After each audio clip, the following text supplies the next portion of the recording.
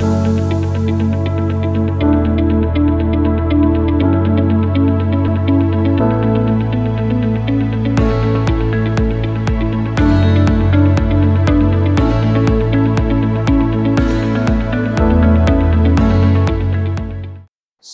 at the onset, let me congratulate Shakti Foundation for inviting me to address, to kind of give my thoughts on this World EV Day. So, electric vehicles are, of course, that is a reality now. It is up and running all over the world, and it is one of the biggest global disruption of our times. Decarbonizing transport sector is a major priority. More so in Indian context. If our transport is responsible for, say, if India is responsible for, say, 7% of global pollution, and within India, 14% is being contributed by transport, in which, of course, 80 to 90% is by the road sector alone. So, decarbonizing transport sector is one of the most focused, and it is a top-end priority for the government, for the citizens, for all the thought leaders and opinion makers of the society. Now, we are taking electric mobility in a big way. There is a national mission on transformative mobility and battery storage at NITI Aayog, and we are working with a kind of mission mode. But still, there are a lot of bottlenecks in EV adoption. Now, probably maturing of technology is one. The availability and access to finance is another one. We need to still go in for more of awareness. That is the third piece. And of course, charging infrastructure, which needs to be proliferated of the right kind at the right location all over the country. Now, we have developed a kind of a handbook on charging infrastructure. We are very much alive to the anxiety point that charging infrastructure has to be there. So on one end, while the OEMs are trying to evolve vehicles which can run with one single charge more and more distance, at the same time as a top-up or maybe a terminal kind of charging infrastructure is being developed. So government is working into that spectrum. Private players are also working into the spectrum. And let me tell you, precisely this is the task of this is a business. This is an opportunity for the industry.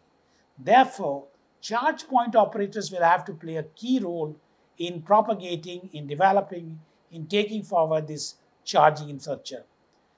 Now, affordability and access to finance, that is definitely one of the challenge, more so in the two-wheelers and the three-wheelers, where the credit worthiness of user is not all that strong.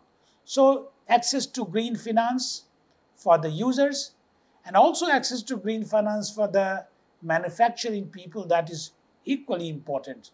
We are working with the number of bodies, multi-banking financial institutions, and a lot of those institutions who are willing to work into this spectrum and see to it that how a dedicated line of credit, along with that, a kind of first loss risk sharing instrument that can be combined so that the finance challenge with respect to electric mobility is taken care of. As far as electrification for freight is concerned, freight can be of two types. One is within the city movement of those kind of zero pollution delivery kind of things. And the second type of freight is that of the heavy duty freight, which runs primarily on the highways, the trucks. So that is another area which needs to be taken care of. But there are 3-4 pieces to that. First is with respect to the technology. The technology must be robust enough, must develop confidence, must generate confidence. That is the first thing. Second is that on the freight segment, the economics part has to be taken care of. And finally, it is again awareness. people must be made known. The owners of the trucks, especially the 10 tonners and beyond, they must be made known that it makes a good economic sense to be kind of taking and accepting the electrified freight vehicles. So that is another piece. I am sure we are gradually moving to that area. It will take some time, but definitely the way our track record has been, India's track record has been, that though we have initiated it late, but in India we have taken to electric mobility in a completely structured way and in a very, very fast forward manner, and that is quite visible in the two-wheeler segment, in the three-wheeler segments, and also in that of public transport, especially buses. So thanks a lot. Thank you again. Thanks again to Shakti and all the partners for taking this initiative on this World EV Day. And I'm sure that by the time we celebrate the next EV Day, India would have moved many, many miles ahead on this electric vehicle adoption trajectory. So congratulations and thanks a lot.